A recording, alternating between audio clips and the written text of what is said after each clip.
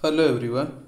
So today we are going to solve this very easy and short functional equation, which is a practice problem for IIT and JEE aspirants. Here f is linear and f of 2 is given 4 and f of minus 1 is given 3. So we have to find the function f of x. So let's see how to do.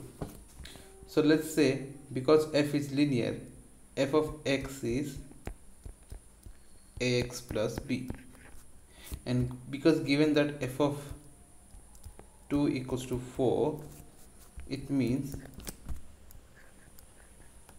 2a plus b equals to 4, say equation 1.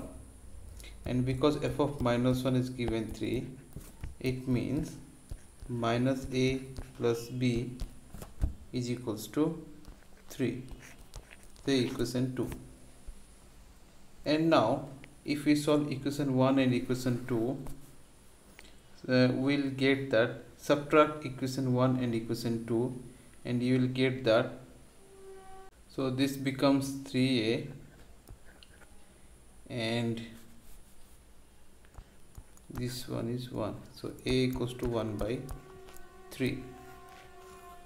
And then substituting the value of a, we can get that b is 10 by 3. So we got the value of a and b. So let's construct the function f of x, which was ax plus b. So the function is x plus 10 by 3. This is the solution. This was quite easy. Thank you for watching. See you next time.